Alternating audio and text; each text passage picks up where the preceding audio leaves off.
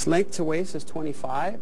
While Igor's height of 7'8" is stratospheric, Coat length 42. with pituitary gigantism, it's possible to grow even taller, much taller. But is there a limit?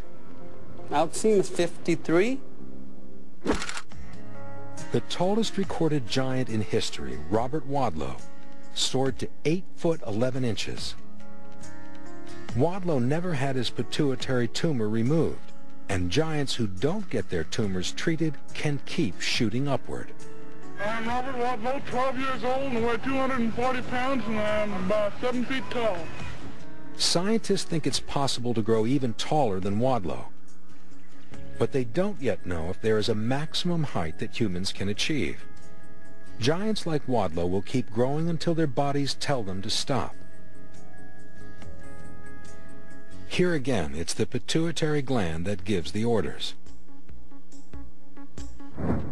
The pituitary chemically signals the sex organs to release hormones when people reach adolescence, triggering a range of changes, like a deeper voice. But these same hormones eventually signal the body to stop vertical growth.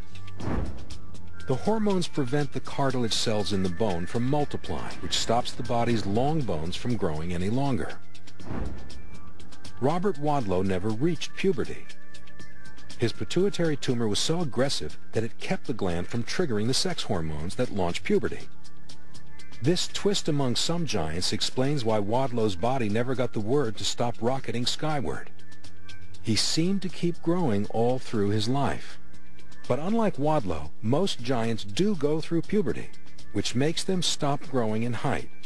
That was the case with Igor. Thanks, Igor. Who stopped his vertical rise at age 21. We just found out we had to have a little bit of patience because it seemed like nothing could be done overnight.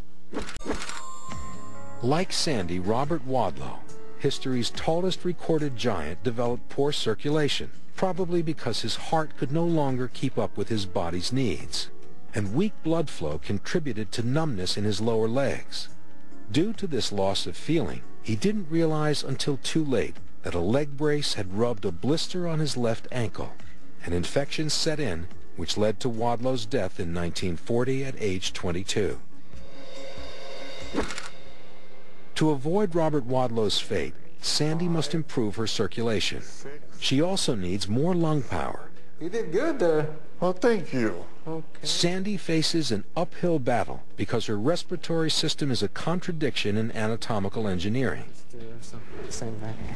Good. This is fun.